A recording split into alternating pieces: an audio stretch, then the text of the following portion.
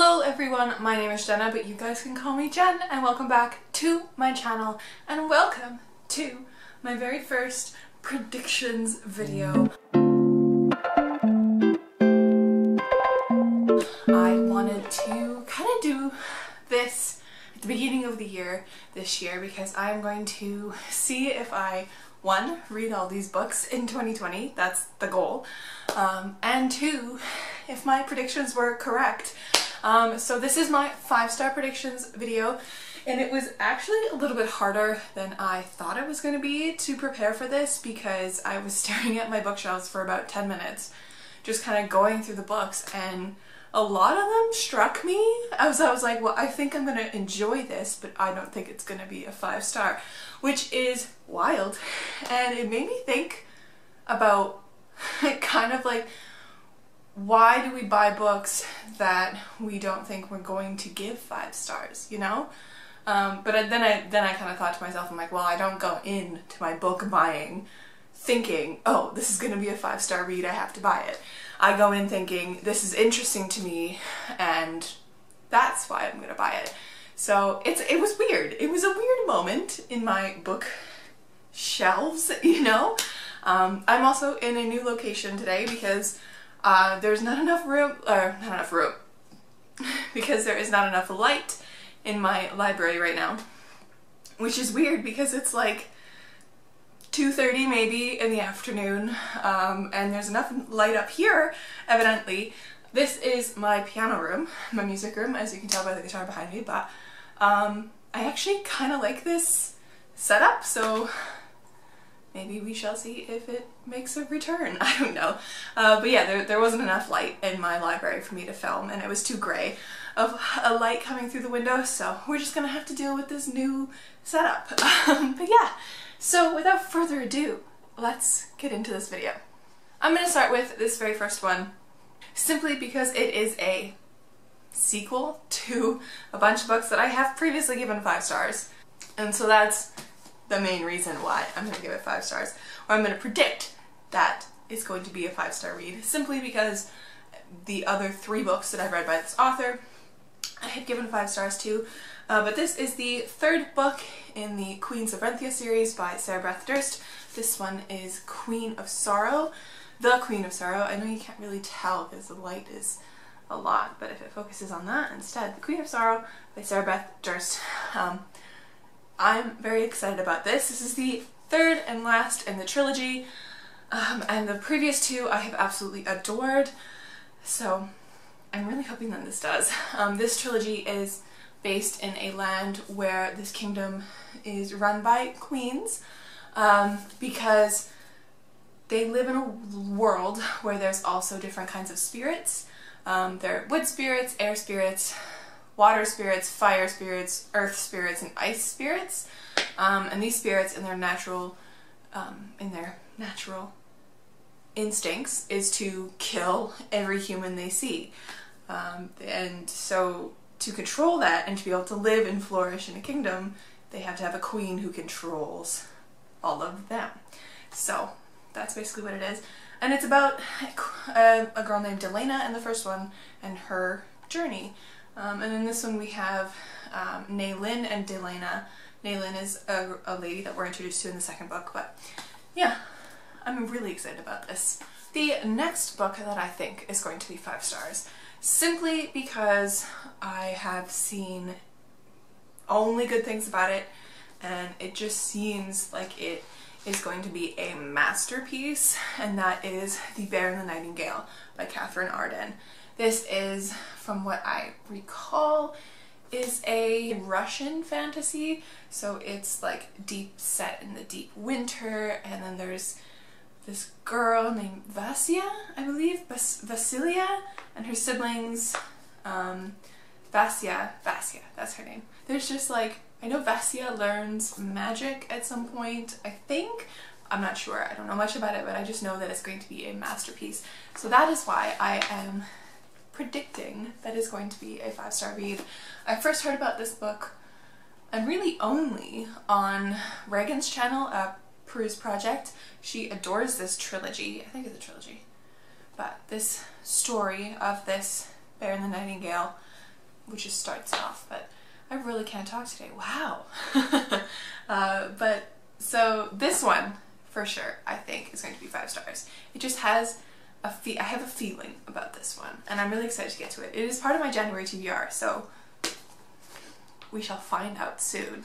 The next book is one that I have seen around on BookTube and Bookstagram and BookTwitter, especially because the second one came out, I believe, late last year, but there's only good things coming out of this book, and I've heard that it is so deeply raw and just dark, and I've heard so many different authors just gush about this book specifically, so that is why I'm predicting it has 5 stars, because I know that books that will hit me emotionally and they're just like deep and more real books will get those 5 stars, and that is The Poppy War by R.F. Kuang. This is... I really know nothing about it. I go into these books not knowing a lot. I know it is a fantasy book that is highly centered around war. I do believe it's about Rin, who goes to a military school, I do believe. I've also heard that it is like a villain origin story. I'm not sure if that's real, but I love that idea. But yes, this seems like it's gonna just hit me hard when I read it, and it's going to be thick and dense and just really well written. I've heard only good things again, so that is influencing my decision why this one, I think, is going to be 5 stars. Now, the next one is, I'm predicting that it's going to be 5 stars. One, because I love this author's world building a lot, and 2, because it is so big that if it's not 5 stars, I'm going to be really disappointed in giving it that amount of time. And that is The Way of Kings by Brandon Sanderson. Now, again, I've only heard good things about this series, The Stormlight Archives, and again, from Reagan from Peruse Project, loves these books, so I am putting really high stock on these. I did read a little bit of it, I think up to page 132 at one point, but then I put it down because I was just reading so many other things. But this year I'm determined to get through this one, and hopefully it'll be 5 stars, because I am expecting a lot from this. I've heard only, as I've said, amazing things, and it is just deep and huge, and this world is incredible, so we'll find out. This next one is by a beloved author on BookTube and Bookstagram. I have only previously read 3 of her books, The Darker Shade of Magic and her 2 middle grades, but I'm predicting that Vicious is going to be a 5-star read for me. I just adore the concept for this book. It is basically 2 kids have so much potential or whatever, and then they come out of jail 10 years later and they're basically villains, I think. I'm not sure, but I just love what V.E. Schwab does with her characters and what type of stuff she explores, so I'm really intrigued to get to this one finally. But I also really like the idea that she's studying humanity in this too. I'm not sure, but I think it's going to be fabulous. And again, it's one thing that I've heard only good stuff about. I've literally never heard a negative review about Vicious, so we shall see. Now, sticking with I guess most of these, not all of these, are pretty hyped on BookTube and the book internet sphere, but we're just going to continue on with that train, because this next one, I think, I'm a little iffy giving it a prediction of 5 stars, but I know that if I'm in the right mood for this book, and if I am just ready to devour this kind of world, this 1920s New York with the creepiness and all of that, I think that The Diviners by Liva Bray will be a 5-star read. Again, I'm influencing my decision a lot from what other people on the internet have said about this, because I've literally never heard a negative review. Most recently, I believe I heard Zoe from Read by Zoe talk about this because she read it with her dad in the fall and her dad really liked it. I don't know, and I've only heard good things about it again, but yes, I'm hoping this is a 5-star because again, most of these books are quite chunky and I always get a little bit disappointed if the bigger books that I go into aren't amazing, like a 4-star or a 5-star or somewhere in between, because if I'm going into this, given this amount, like a good chunk of my time, I don't want it to be a 3-star, you know? I want it to be something I really enjoy. But again, if I get into it and I just don't like it, I'll just put it down, because this is the year where I'm going to start also DNFing books, even though I did do that last year, but like actually marking them as DNFs because I just don't want to get into them, or I'm just not interested, or they're just not good. But yes, this one I really hope I love. Right, so this next one I have extremely high hopes for, simply because it was Books and Lala's favorite book of 2019, and just the idea of it seems so up my alley. And this author has written books that people just adore. Her other series, I believe, is called the Wayward Children series. I'm just not completely interested in. I've heard too many bad things about it to really get into it, but this one, Middle Game, is just, as I said, Books and Lala's favorite book of 2019. I have to give it 5 stars in my predictions because it just seems like it's going to be so good and so different from what I've read. And it is basically, we have Roger and Dodger, and they aren't exactly human, though they don't realize it. They aren't exactly gods either. Not entirely, not yet. That's all I want to know going into this. I am so excited about this one, and I have such high hopes, and I really hope they don't crush me into the soil, and I hope I'm not disappointed by this one. But also, look how, I just love this cover. It just is fascinating. Anyways, but yeah, this, super high hopes. I mean, I guess this entire video is just about me having high hopes for books because I'm giving them all 5-star predictions. I can't even talk today. I'm tired and it's just a lot. But anyways, this last book, again, took the internet by storm when it came out. Even before it came out, people were clamoring for ARCs because she hadn't released a book since her previous one that is highly, highly loved. But that is The Starless Sea by Erin Morgenstern.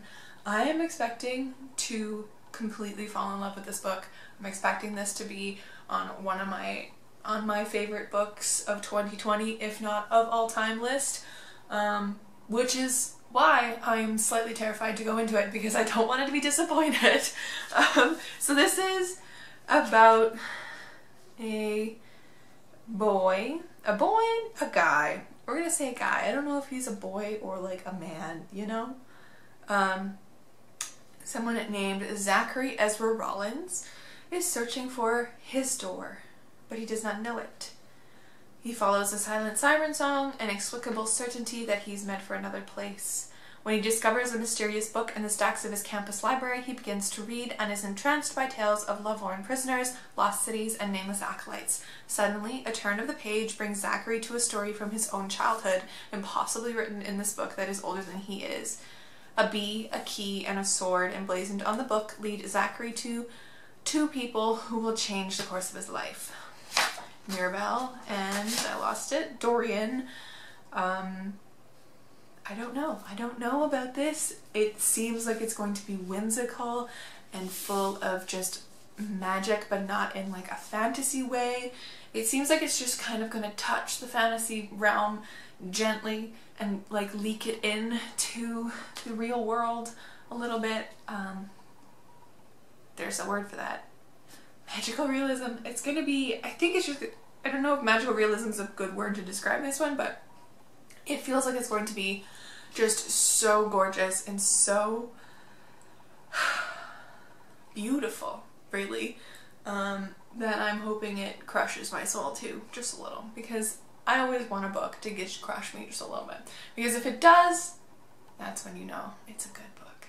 So that's all the books that I have from my shelves that are 5-star predictions. Let me know down below if you have any that you are hoping to get to in 2020 that you've predicted are going to be 5-star reads for you. If you have any that you've predicted that you're just gonna absolutely adore and that you're scared of, kind of like the Starless Sea for me, or like The Way of Kings, because it's just so chunky. But let's make 2020 the year of tackling the books we're a little bit afraid of, and the ones that we think we are going to adore. And let's also make 2020 the year that if we don't love a book, we put it down. We don't have to read books we don't like just to get that Goodreads number up, you know? I want this year, even though I've set my goal to be 100 books on Goodreads, I only did that because last year I read over 100 books and I was like, let's see if I can do it 2 years in a row. But even then, I want to make sure that the books that I'm reading are ones that I actually enjoy. But yeah, anyways, I've been talking for a fair amount of time, so feel free to subscribe down below and hit that little bell icon if you like, and if you're feeling like it, like this video, it really helps me out, and I'll catch you in another video soon. Stay kind and keep on reading.